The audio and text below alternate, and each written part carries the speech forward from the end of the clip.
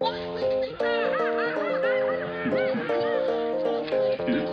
have lots of primary sources about what life was like for women in the 1950s. I don't think it's possible for women who grew up in the 21st century to really understand what it's like to be trapped inside the home. Women developed things like housewife psychosis, where they were so isolated in the home they started hallucinating and hearing voices. Women were on staggering amounts of psychotropic drugs. It wasn't uncommon for women to be locked up in psychiatric institutions for becoming psychotic like this. Many were lobotomized. Domestic violence was very normal. It was the number one reason women attended emergency rooms. And where are these men who are interested in traditionalism? Men today seem interested in hookup culture and pornography. I don't see any men lining up to pay for your whole existence. They complain about having to pay for a date before they fuck you. It's not going to happen. Motherhood and wifedom are often portrayed as the most fulfilling path for women to take. However, this does not consider that the capability to reproduce does not define women as being their only function. Women have always strove for more than service to others, which is why there is so much pressure to conform, from religious texts to social and cultural pressure. To encourage taking these paths, motherhood and wifedom are represented as being wholly positive experiences, or ones whose downsides are always outweighed by the benefits.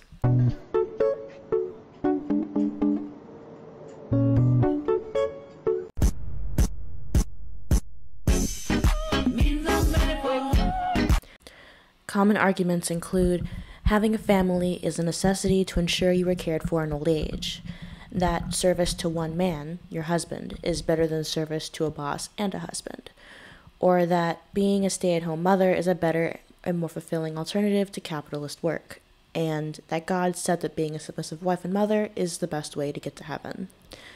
There is no denying that mothers play an essential role in society that is often undervalued and taken for granted. But the struggles that accompany that undertaking and the pressure that leads women to take those roles are also unlikely to be acknowledged, let alone frankly and honestly discussed. Although many women have children out of a belief that they will be taken care of in old age, this neglects the reality that elderly women are more likely to be alone and impoverished, as elderly people living alone are more likely to be poor than those living in families, and 41% of elderly women live alone versus 18% for men. The narrative often ignores the financial entrapment associated with wifedom. You think you're justified? I've been what? I've been doing what for 10 years? You've been riding on my income. I've been riding on your income for 10 years. Being a stay-at-home mother, with you wanted me to... Oh, we need to have a very important conversation about this, because you want to talk about how she's riding your income, but you don't want to talk about how she facilitated your ability to make one. Listen, some mothers stay home by choice, and some couples make the mutual decision that that's what's best for their families. But others are forced to put their dreams on the back burner in order to further their husbands' careers. So many women have been forced to choose between having a family and having a career. But so many men have gotten to have the family and the career because there was a woman who was willing to stand by him and handle one so that he could go and be successful at the other. Let me ask you a question. How would you have stayed late in order to impress your boss and get that promotion if your wife wasn't willing to put your children to bed every night without you? And do you think you would have been considered as good of an employee if you had to leave work every time your child needed to be picked up from school with a fever? You never had to consider how to balance parenting and working because you only had to focus on one. And you weren't preoccupied with thoughts of grocery shopping, school projects, and sports games because you didn't have to be. Being a stay-at-home parent doesn't mean you don't work. It just means you don't get paid. So you're quick to call her lazy when it's not like she's working less, but you're more confident when you're the only one with the sense of security that comes from feeling financially free. And being a stay-at-home parent is often a lifelong sacrifice, because it's not like she just gets to go and follow her dreams once the kids are grown, because then she's entering the workforce later in life with little to no work history on her resume, because we unfortunately live in a society that doesn't consider holding it all together to be a skill. You don't like that someone is spending your money, but have you ever considered what it would cost you to hire a nanny, a maid, a chef, and a personal shopper? And is it really your money if you stop someone from earning in order to make sure you could? You're fine with being the sole provider when it comes to escaping your responsibilities at home, but you're quick to say she has no value because she makes no money every time you want to fight. So let me leave you with this. You may be the one who makes the money to buy the groceries, but she's the one who turns it into a meal for you to eat. You may be the one who makes the money to pay the mortgage, but she creates the house you go home to. And you might pay the bill to sign your children up for sports, but she's the one who brings them every day in order to make sure they can play. So before you want to go spouting off about all the things that you bought, you may want to consider what she gave up so you could. Women may find it impossible to leave abusive relationships, and years out of the workforce hinder their return to meaningful, well-paying positions. This stems from defining women by their service to others rather than acknowledging their potential in diverse fields, which is facilitated by a denial that the husband could ever place you in that position where you might want to leave. These claims center around defining women by how they might serve other people, more so than anything else, and this is a viewpoint that has required generations of purposeful mental and financial stunting that still hasn't prevented women from taking incredible contributions to art, the sciences, and politics. Selling the promise of maternal and wifely fulfillment relies on a suppression of the realities of both experiences. The societal assumption that women should embrace motherhood is deeply ingrained, perpetuating a cycle of pressure and expectation. And try to throw the baby on me. Like, she know I got a lot of stuff to do. For as long as I can remember, men have been able to depend on women to sacrifice everything to take care of their children. I mean, men have been able to bet on the fact that a woman would sacrifice her dreams, her aspirations, her comfort, her freedom, her whole life just to take care of her children. And because women historically have been the ones to sacrifice everything to make sure that all of that labor is done to take care of their children, most men don't mind having children. Most men will have 3, 4, 5, 6, 7, 8, 9 kids by several different women because, hey, they're not the ones having to change dirty diapers. They're not the ones that have to destroy their bodies to give birth. They're not the ones that have to sacrifice their whole lives to take care of the kids usually. But I'm starting to see that this is changing. I'm starting to see a wave of women who are like, I'm not going to sacrifice everything to take care of a baby that we both are responsible for. You know, a lot of these women are starting to make that dad a single parent. They're like, keep this baby. You're the single parent now, not me. And you know what? I'm not mad at these women. Maybe now men will think twice before having all of these children, because traditionally the work of rearing and raising that child has always been on the mother. I mean, women are already literally risking death to birth another human being. And they're also expected to rear that human being while sacrificing, giving up everything of themselves, right? So, hey, maybe now men will think twice. Maybe they will be more careful about how, when, and why they procreate. Orna Donath's Regretting Motherhood sheds light on the coercion behind the choice to become a mother, emphasizing societal constructs that limit women's agency. She writes, "The social assumption that each and every woman should give birth relied partly on a tight fundamental correlation between women and our bodies. Women are identified with nature due to our ability to become pregnant, to give birth, and to breastfeed, which is considered animalistic. Accordingly, our bodies are judged by whether we are able to conceive or not. Our capacity to give birth is considered to be the essence of our lives and the justification of our experience. This assessment of women traps us in nature's net, as the unquestioned assumption is that the reproductive potential of women's anatomy obligates us to become mothers. We are passively ruled by a fatalist command that leaves us no other choice." At the same time, there exists another opposite assumption, according to which all women yearn to be mothers and thus freely choose motherhood. Under this assumption, women actively, sensibly, and rationally turn to the path of motherhood of our own liberated will. Whereas the idea that every woman becomes a mother as a result of nature is rooted in ancient terms of biological determinism, the idea that every woman becomes a mother as a result of her own inner will is partly formed by modernity, capitalism, and neoliberal politics, which increasingly recognize our ownership over our bodies, decisions, and fate. In other words, like many of the choices made within a coercive and unjust system, the choice to become a mother is one that is difficult to separate from the forces pressuring women to conform to the path of marriage and kids. If the other option is untenable, is it a choice at all? And sure, it is rarer now to be killed because of a refusal or inability to have kids, though of course historically this has not been the case. But often the concept of being socially ostracized and facing lifelong pressure is more than enough to close off the possibility of remaining child-free. Getting married at all comes with its own drawbacks. Even if you are madly in love, that may not always be the case. For many marriages, love is conditional on fulfilling certain duties, like providing sex, cooking, cleaning, and keeping house. Would you still love me if I was a worm? Wait, no, sorry, that's stupid. Let me rephrase that. Would you still love me if I was of no value to you anymore?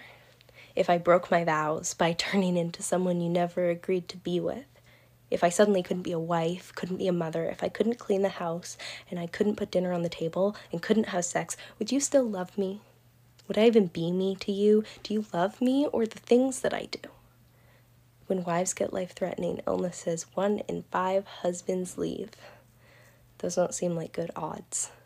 So I'm just asking, if I turned into a worm tomorrow and I could no longer provide you with anything at all, would the love remain? Would you find a terrarium and fill it with mulch and keep me in the bedroom? Would you spray me with water? Would you keep me alive? Or would you throw me out onto the pavement? I think I would make you a house out of popsicle sticks. If you were a worm.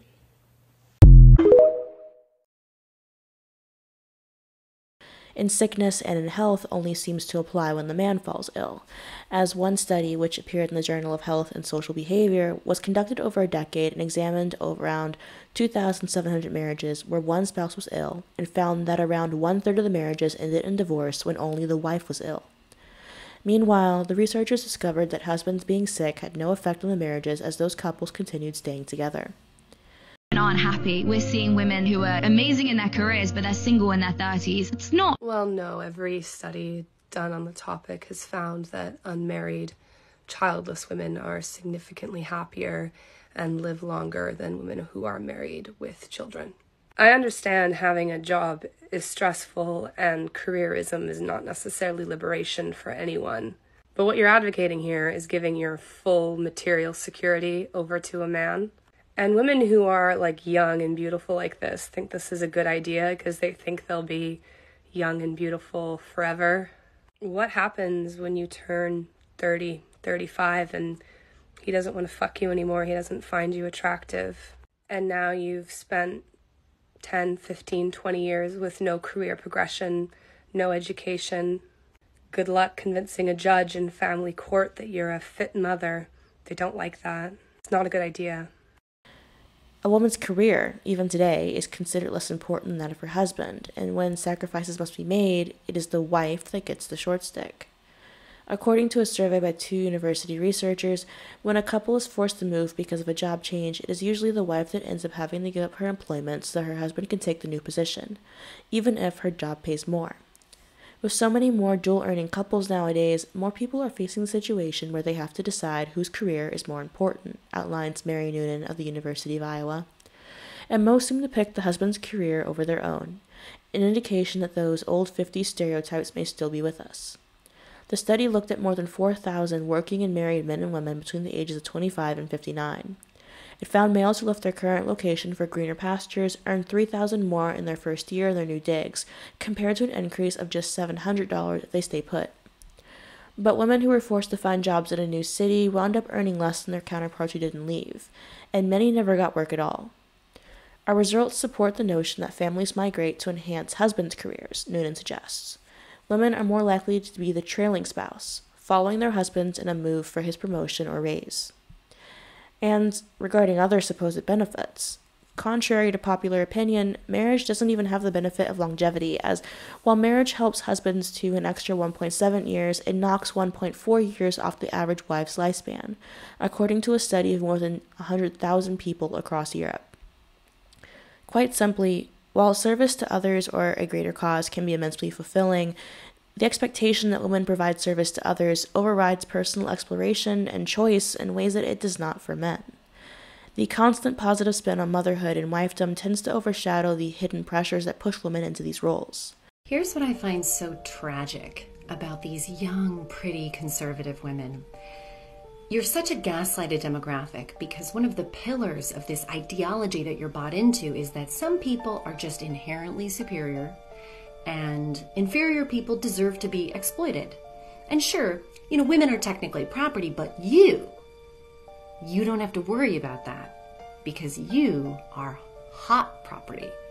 Exceptions will be made for you. So you're more than willing to play into this needlessly cruel game because you've been assured that you'll win. And soon the young winning man of your dreams will look at you and say, yes, that is what I'm supposed to want, and acquiring her will make me look like a superior man. And on your way to your superior life together, you will become his obedient, righteous, lonely domestic servant. Congratulations. Until one day, you get a scary mammogram. And you discover that he never signed up to be a nursemaid. And unlike you, the young 24-year-old bleach blonde at the office understands that he's the most important person in any room. And she'll have no qualms about poaching your mate because he's her ticket to a superior life. And at that moment, when the handle has snapped off of the basket that held all of your eggs, you might realize that you were flattered into giving your entire life away in service of a man who only ever saw you as a commodity, because I assure you, that is how these men see you. And being hot property won't have protected you from a life of being used up and discarded. But here's the kicker. You'll have sunk so much of your life into proving your own politics right that you won't be able to direct that rage in the appropriate direction, because that will mean admitting that you were had.